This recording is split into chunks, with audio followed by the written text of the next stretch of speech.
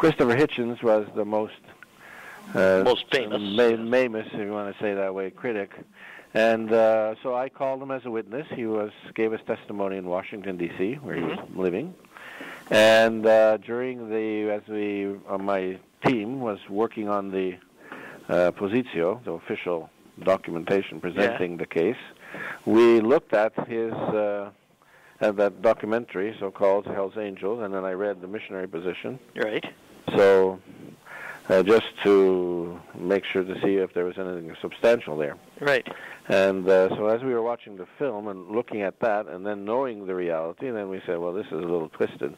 So, for example, he gives the example of Mother Teresa going to the tomb of Enver Hoxha, who was the dictator for many years under communists, in Albania.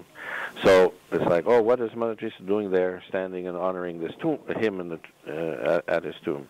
The reality was that she asked to go to see the tombs of her mother and her sister. And so the officials brought her there without telling her where they were going. And then she's standing there. She does nothing. Yeah. Then she says, now, can you please take me to the tombs of my mother and sister? Yeah. Okay? And the translator who was there later gave a testimony saying all the Albanians knew that any foreign person was automatically brought to that place. Yeah. Okay?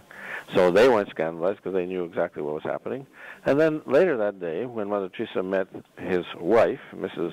Hoxha, all she said was, today I had a chance to pray for your husband. So that's the kind of so there was really not anything substantial. And actually, if you don't have a Catholic perspective, I think he said he went to Calcutta. He was impressed until Mother Teresa took him to the home for the abandoned children, Shishu Bhavan, and said, we fight abortion by adoption. And so, of course, he doesn't agree with those things.